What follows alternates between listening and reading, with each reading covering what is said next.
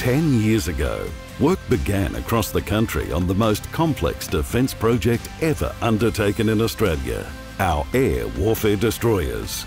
Over the past decade, more than 5,000 skilled Australians have constructed all 3 air warfare destroyers, whilst also creating a new combat system and support system that meet the unique needs of the Australian Defence Force. The AWD Alliance has brought together ASC Shipbuilding, Raytheon Australia, Navantia and the Commonwealth to deliver the most technically advanced and formidable warship the Navy will have operated to date.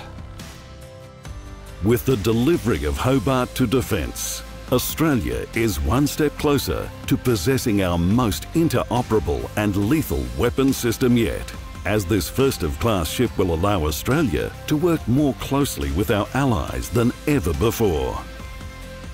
Hobart successfully completed its sea trials in March 2017.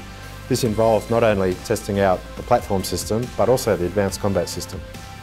The sea trials represented the first time the combat system had been brought together as one complete combat system.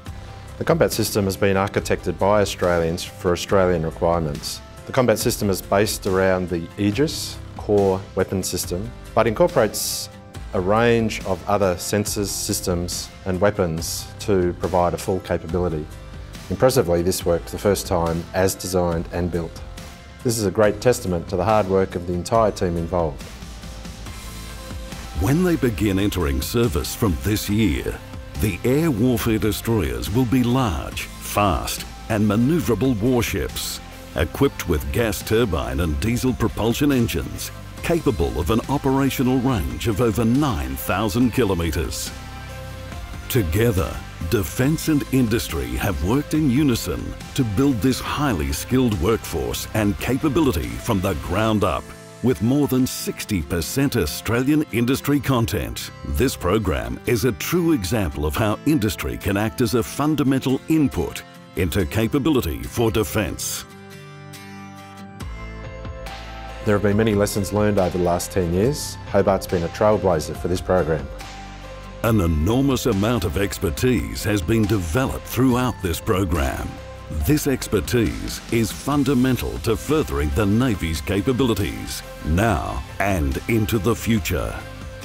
Its completion represents millions of hours of effort over many years, and it's a symbol of the dedication and commitment of our teams.